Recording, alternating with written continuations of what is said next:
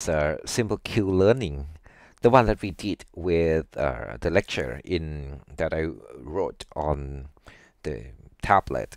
And here it is the source code that I'll use NumPy and the random one. This one is the extended, so we can write the program, right? So we use the number of row and column to be 8 and 8, and I use the weight to be 0.2, and I use gamma to be 0.6.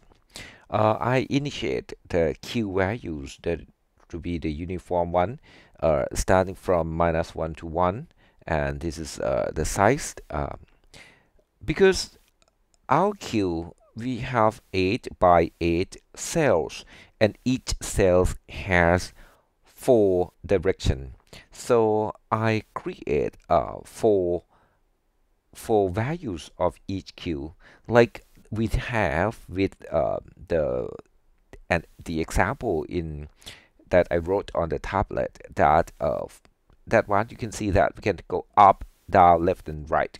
So for each cell we can have a maximum of 4 operations, and we start with the immediate reward to be all zeros, and I randomly generate the negative reward to some position, and then I put the last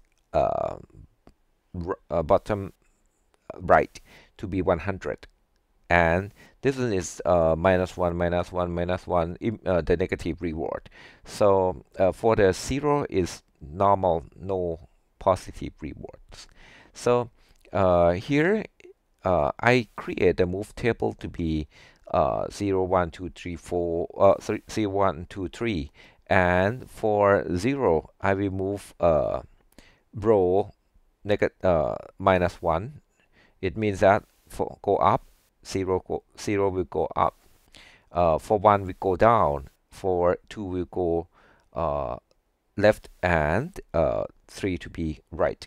And I use do the 100,000 time, and I start the current state at the position 0, 0. This is the number of step, and this is the while loop, that while the current state is not the, can you see, not bottom right one, not the last row and last column.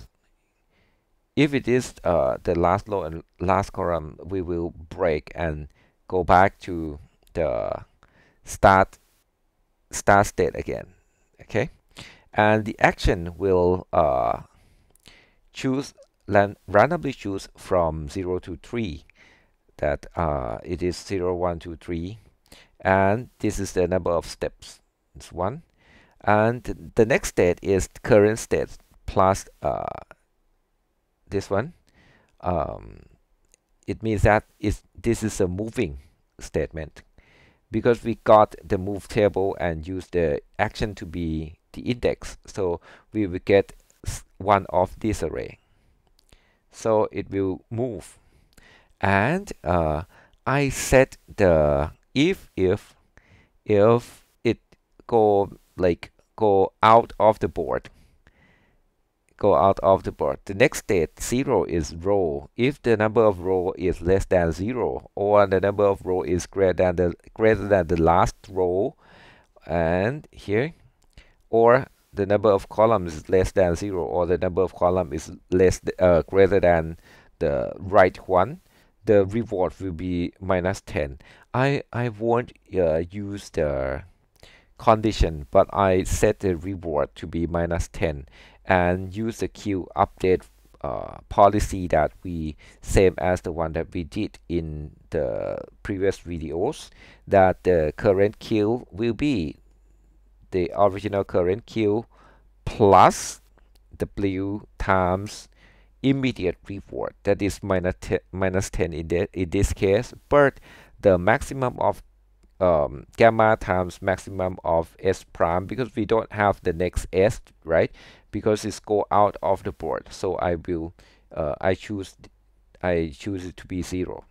If not, and break. So this one doesn't work.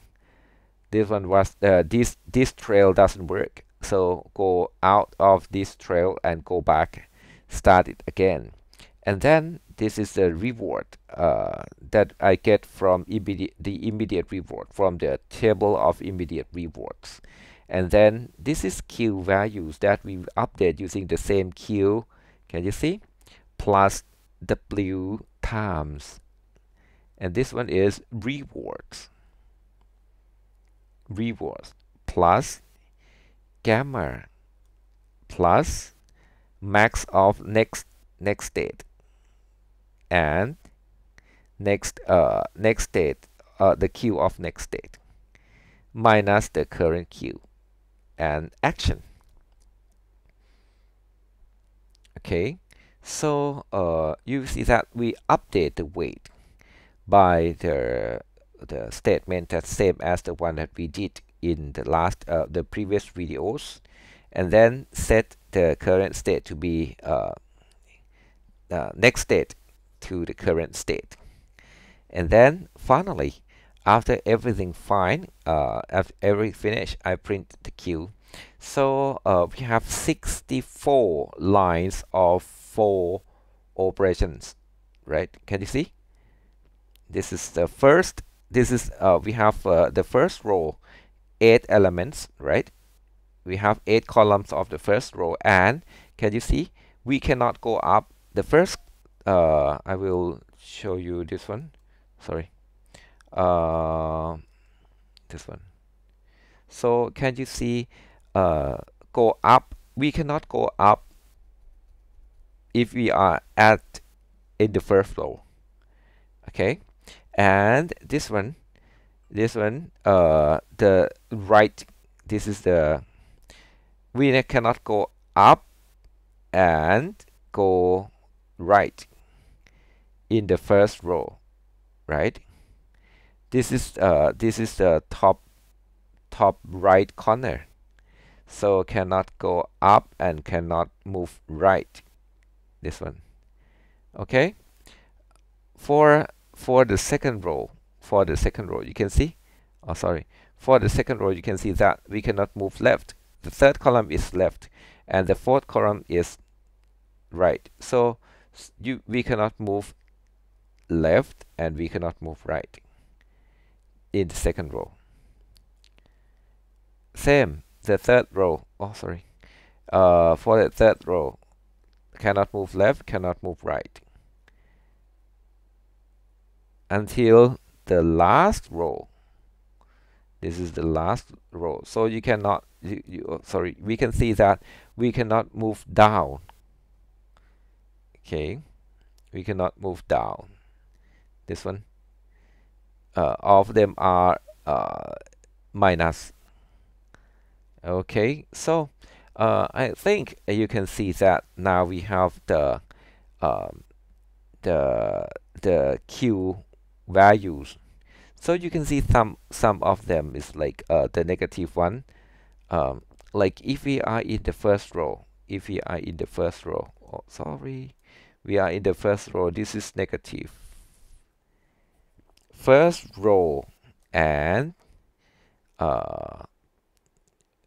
1, 2, 3, 4, 5, 6, and 7.